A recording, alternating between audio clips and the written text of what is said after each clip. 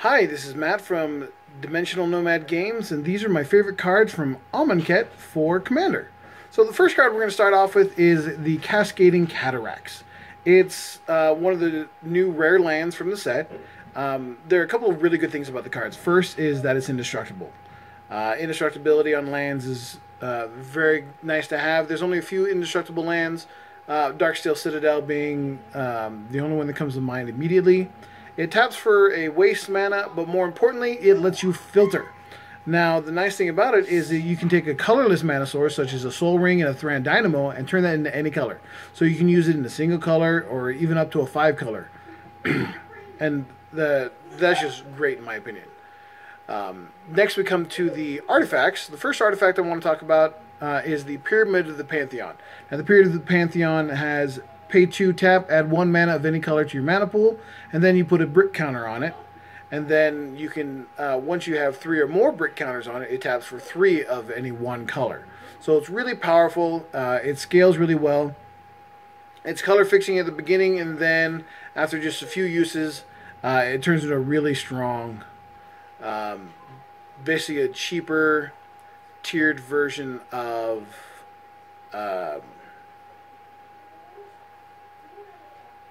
Gilded Lotus. The other artifact I'd like to talk about is the Oracle's Vault. Cost 4, has the ability of pay 2, tap, exile the top card of your library, and until the end of turn you can play that card. And then you put a counter on it, and then eventually, just like with the other artifact, if you have 3 or more counters, that ability turns into a free ability. So those are fun. I can see a lot of just goofy things being played off the top, instant speed. And who doesn't like being able to play just any card in their deck? Alright, so moving on to multicolor, we have Samu, Voice of Dissent. She costs 3, a green and a red. She is a 3/4 flash, double strike, vigilance, haste, and other creatures you have haste. And then she has white, tap to untap another target creature. So you've got her in the really fun colors. I can see her being a nice enabler for other decks. I'm not sure how viable she is personally as a commander, because she's more about helping the rest of your cards, but I definitely see her having a lot of use for other commander decks. And then, of course, Hapatra, the Vizier of Poisons, costs a green and black for a 2/2 that says, whenever it deals combat damage to a player, you may put a Negwin counter on target creature, and whenever you put 1 or more Negwin counters on a creature, create a 1/1 green snake creature token with Death Touch. There's a lot of negative counter effects out there. A lot of people build infect decks. I can see her being a really powerful infect commander, or just a janky Negwin commander with things like Contagion Engine. Alright. So moving on to green, we have the Champion of Ronus. For 3 and a green, you get a 3/3 Jackal Warrior that you may exert to drop a creature from your hand onto the battlefield. Now, exert is a new mechanic that says it doesn't untap during your next untap step, but there's lots of ways to untap creatures, especially in green, so it's basically just a way to attack and drop a free creature onto the field. My other favorite creature from green is the Vizier of the Menagerie. It's 3 and a green for a 3/4 that lets you look at the top card of your library at any time, and you can cast the top card of your library if it's a creature card. The other really nice thing is that you can use mana of any type to cast creatures, your creature spells. So it's a really nice color fixture.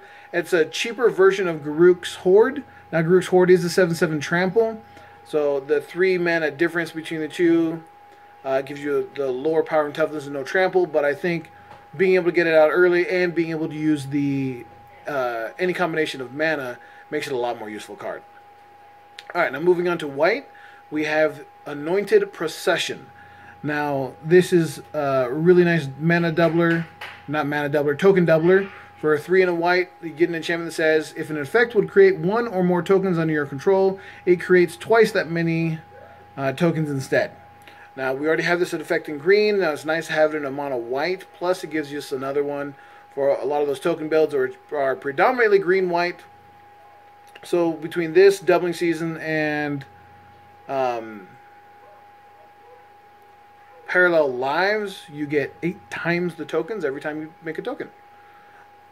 Alright, so the other card that I really liked is in white is Vizier of Remedies. For 1 and a white, you get a 2/1 creature that says, if one or more neg1 counters would be put on a creature you control, that many neg1 counters -1 are put onto it instead. So if you're doing a global neg1 counter strategy, for instance, you play black-white, give Pestilence Demon Infect. For 1 black, you give every creature except for your own a neg1 counter. Not to mention Infect just kills everybody, so for 10 black, you just win the game anyway. Don't do that. That's a janky thing to do. Alright, so moving on to blue, we have As Foretold. So for 2 and a blue, you get an enchantment that says, at the beginning of your upkeep, put a time counter on As Foretold. And then once each turn, you may pay 0 rather than pay the mana cost for a spell you cast with converted mana cost X or less, where X is the number of time counters on As Foretold. Now the thing that makes this so powerful is that it says X or less. So you can just make it better and better and better. It's a lot better than things like Ether Vial, which are exactly equal to the number of counters. In Commander, it lets you play your commander once you get up to 4. I know a lot of people are using this for things like Atraxa and just a lot of other things because you can really ramp it out and basically play 1 spell for free, any card you want out of your deck. Well, once you've got it in hand anyway.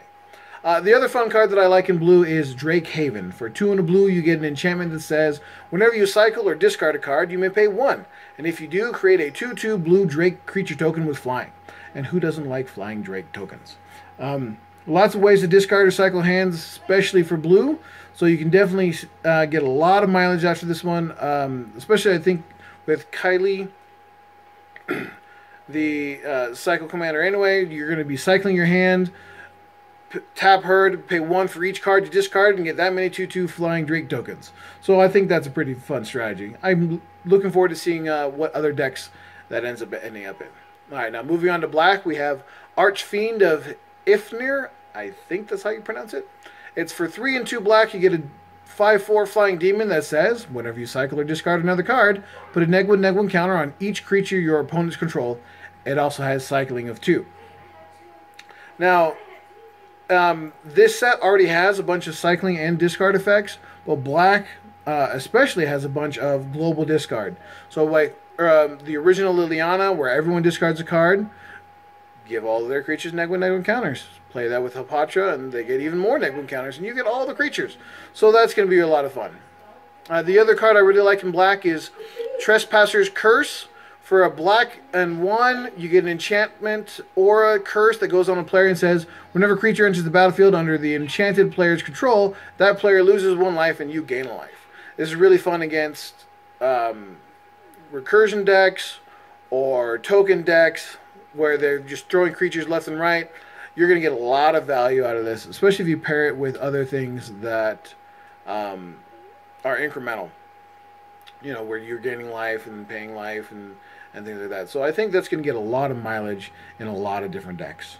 Alright, now moving finally on to red, we have Soulscar Mage. For 1 red, you get a 1/2 human wizard with prowess that says, if a source you control would deal non-combat damage to a creature an opponent controls, put that many neg1 counters on that creature instead. So basically it gives all your non-combat damage effects wither. And that's just fun, especially in red. Who doesn't like burning down invincible creatures like the Indestructible Avacyn? You could bolt her and give her neg3, turn her into a 5/5 flying. And that's fun for 1 mana.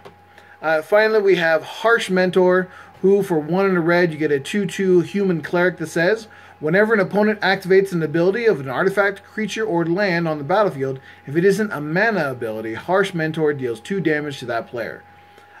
Especially in Commander, we have all kinds of fun abilities going off. We have creatures that tap to do things. We have artifacts that tap to do things, which a bunch of them already mentioned. And you see a lot of those just in Commander. I would love to see what this does to a Derevi player, where all they do is tap things, or, you know, a lot of the Flicker players, because it's even just... it's not even tap abilities, it's just activated abilities. Anything with a colon on it, even. So, I think it's going to get a lot of use in Commander. Anyway, those are my favorite cards from Amonkhet. As new sets come out, I will continue to review them and talk about them. I also talk about my eclectic decks. I like to build decks with fun themes and different tribals. So stay tuned and hope you enjoy.